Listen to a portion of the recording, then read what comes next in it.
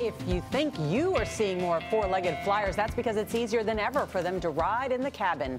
CBS News travel editor Peter Greenberg only has 2 legs, and he shows us how some passengers take advantage of a law meant to protect the disabled. Peter, good morning. Well, good morning, Nora. In fact, those animals are also flying for free. It's because something called the Air Carrier Access Act, which states that no carrier may discriminate against individuals demonstrating a physical or mental impairment to board with animals. As a result, a popular new class of pets has emerged. They're called the emotional support animal. Don't let the vest fool you. This is not an emotional support animal on official business, but CBS News staffer Swainson Gill's family pet, Pharaoh. And they're both volunteers to demonstrate how easily pets can travel for free under the Airline Carrier Access Act. I have not met a flight attendant who has not had some experience with a pet in the cabin. Laura Gladding is the national president of the Association of Professional Flight Attendants. I don't really want to, brush with a broad brush everyone who has an emotional support animal. They can be very, very helpful, and I have a dog myself. Emotional support animals are often mistaken for service animals. Laser, forward. Good boy.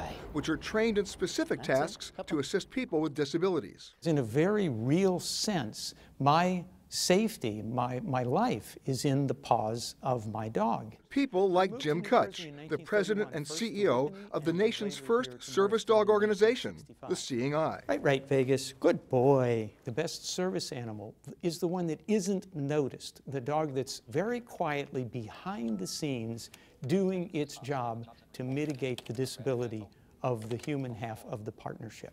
The support animal just has to show up. Basically, yes. And they're not just showing up with celebrities. Anyone claiming an emotional need, with access to the internet and a one-time fee of about $150, can apply for certification. That's about the same amount passengers pay to travel each way, with pets not considered an emotional support. So I think a lot has to do with not having to pay, a way to bring your pet along, and it's really gotten out of hand. Swainson logged on to one of the many sites offering counseling services. His reported disability? A fear of flying, one of the many reasons given and difficult to challenge. The questionnaire was complete in less than 5 minutes. 2 weeks later, a letter confirming his dog as an emotional support animal arrived. This vest is for you. Along with that official-looking vest.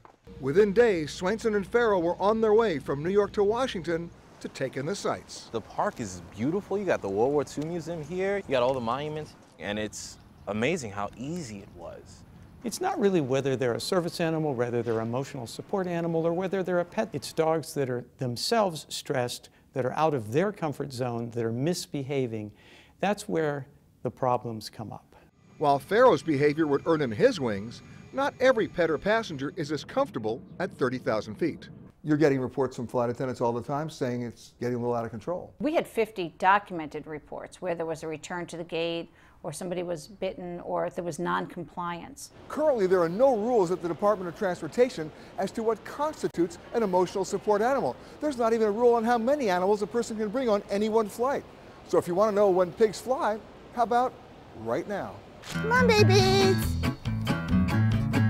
We found our pig at Ross Mill Farm in Pennsylvania and paid a fee to take this 4-month-old potbelly named Valley on his adventure with Swainson. I also have a pet pig with me. Who followed up with a counseling center in Colorado to obtain a letter prescribing the pig as the primary treatment for his psychological disability. Pigs are becoming a very popular pet again, and people find that they get tremendous emotional support from their pig.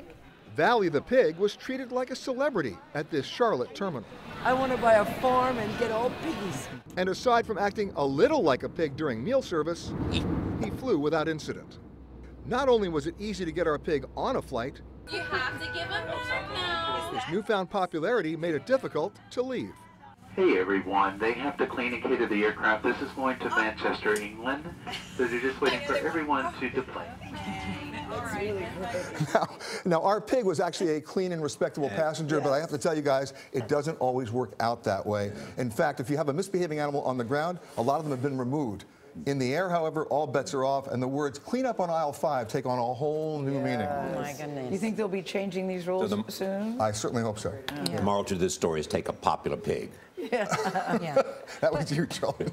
I don't know about you guys, but I have a lot of emotional needs. I do too. Markley. I'll wear the vest. Yeah. Indeed. It's easy to get, though, right? Yes, very easy to get. Yeah.